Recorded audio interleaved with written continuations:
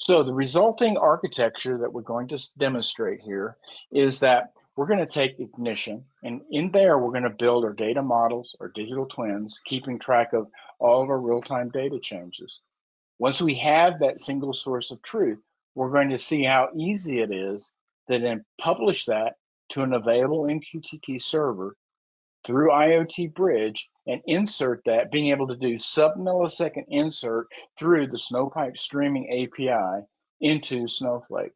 Now, once I'm done with taking all this factory data into Snowflake, then Travis is going to show you a demo of taking JDBC into Ignition Cloud Edition and being able to access that information. So right now we're going to jump into that demo.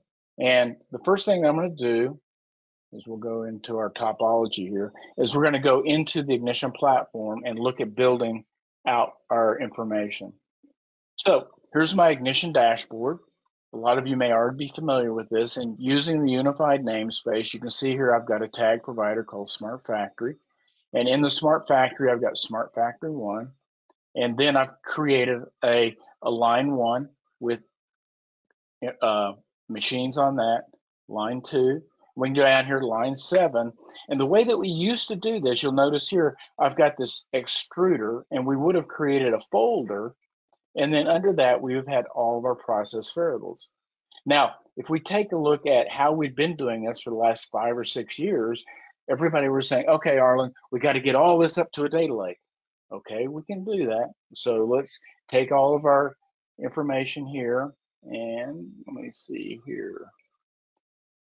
Part count. So we'll take these first floating point process variables and we'll drag and drop those into here, and literally representing our data lake, we go, boom, job done.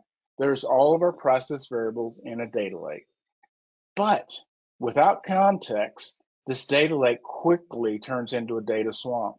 Because if I look at this 149 degrees, well, where did it come from?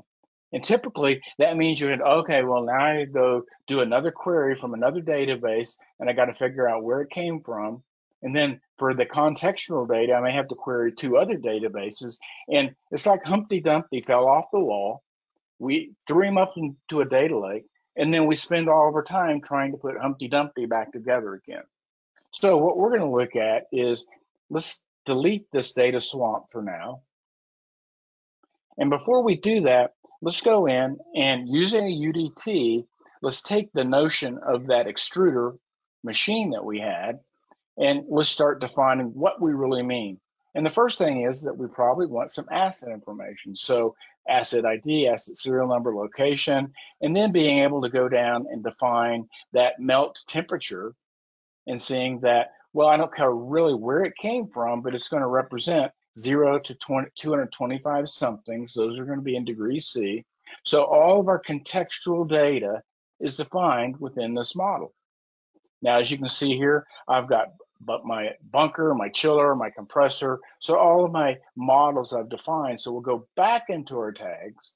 And instead of this extruder being a folder, we can see here that is of data type extruder.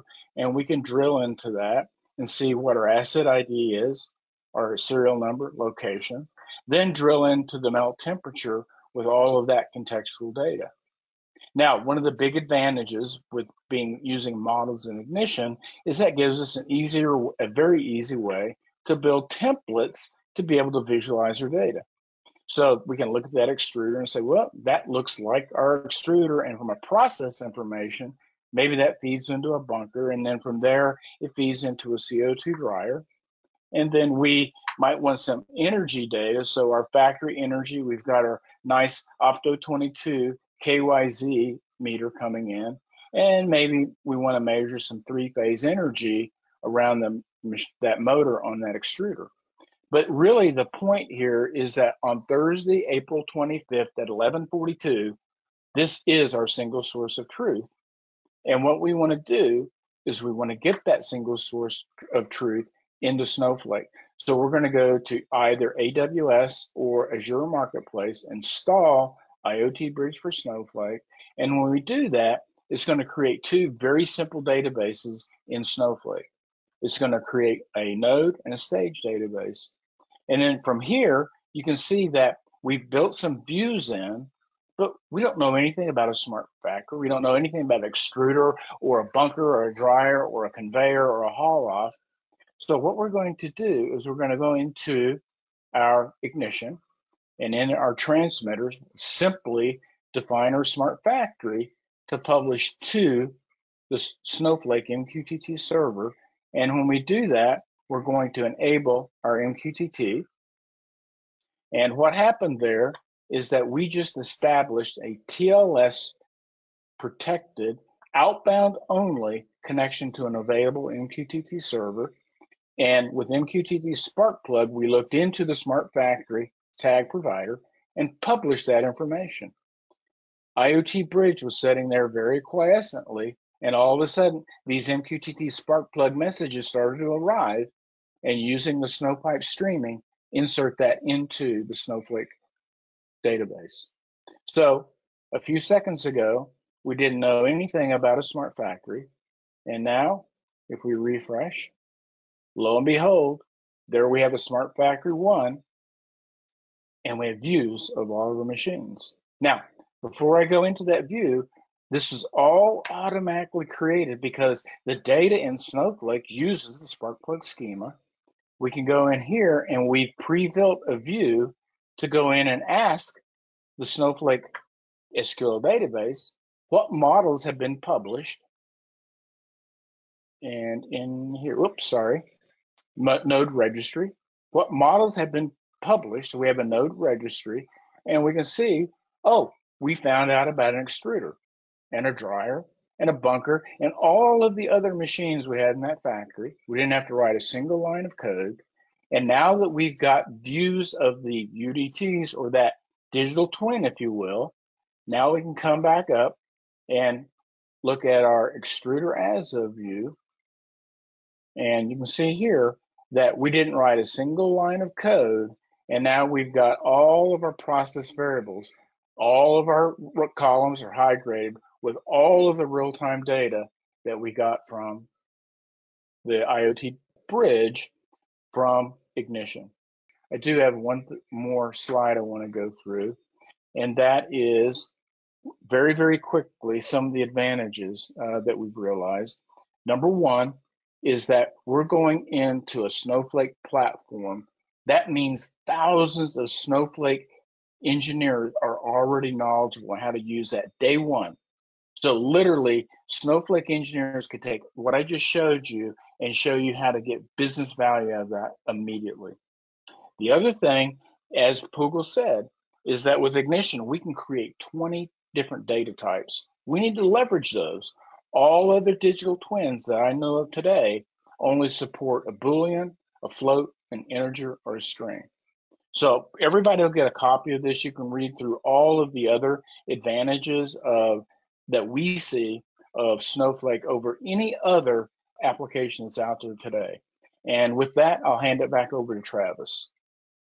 Perfect.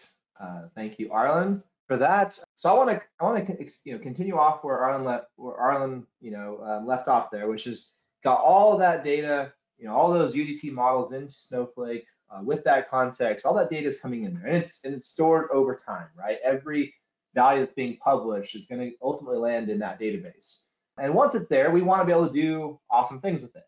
And from an Ignition standpoint, we can leverage Ignition or Ignition Cloud Edition, that is in AWS or Azure, to build enterprise dashboards and be able to query that data and work with that data and discover all of those amazing assets that are there. And we can easily do that through JDBC. So you can go and download the JDBC driver for Snowflake, install it into Ignition. We're working on getting that bundled with Ignition by default. But with that, once you connect, you can issue standard SQL queries anywhere from Ignition to access that data. And you get incredible throughput, speed, performance. It's easy to scale. There are also REST APIs there too, but SQL is very simple. And if you want to get into things like going into ML or the LLM capabilities that Pugel was talking about, it's certainly possible. We can leverage. There's two services that I've seen customers use right away, which is anomaly detection that's in Snowflake, and you can actually train a model by simply issuing a SQL query to train, saying here's the set of data I want to train my model on, and then you can call another SQL query to call to see if there's an anomaly that was detected off of another set of data.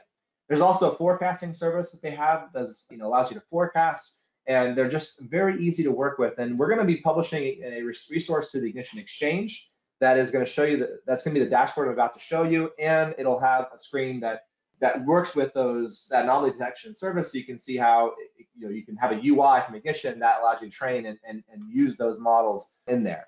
So what I want to do now is kind of show you just that last piece, which is how do we get that dashboard into Ignition. So I'm going to, at this point, we're going to come back and go over here. So here I've got Ignition on my local machine. Again, it could be on premise, could be in the cloud, doesn't really matter. What I've done is I've installed the Snowflake JDBC driver that's in here in Ignition, and then we can go make a connection to Snowflake. I've got a couple of them. I've got the Snowflake CL, which is going to the Snowflake system that Arlen just pushed all that data to.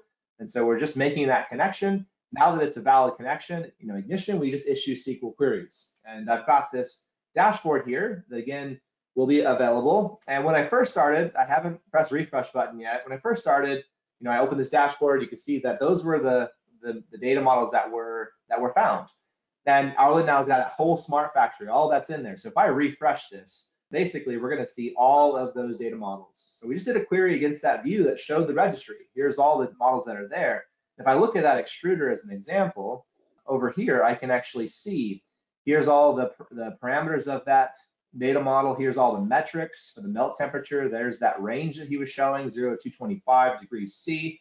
And I've got one instance of it. That's the line 7, extruder here, extruder 7, that we can see what those parameters are, that asset ID, serial number, and location, see those information. So I've discovered now this data model that is in Snowflake. And all I'm doing is issue queries against it. And from there, we can then go grab that data, and we know all that context of the data. So if I go to my history here, we just had a simple screen that allows us to go and query the history. And again, there will be another screen that shows kind of the anomaly detection. We'll get this on the Exchange.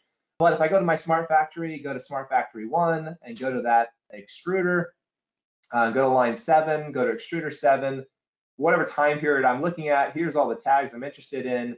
I can put for this date range, I can apply, and what we're doing is we're going to go query that data and bring it back. And so here is the information for that extruder for this time period. We just query the data, and each of these different plots, the range that you see there is the range, the metadata of that tag. You have the engineering units over there. You get more of that context. And of course, if we want to go further and build some ML or different models off that, you certainly could. And we have a machine learning manager in Ignition you could do. There's obviously great tools in Snowflake. Once the data is there in that format, it makes things so much easier to go a lot further. So hopefully it gives you a good sense of kind of what's possible there with that. Really easy to interface with that data and build these kind of dashboards, again, once you have that information in there.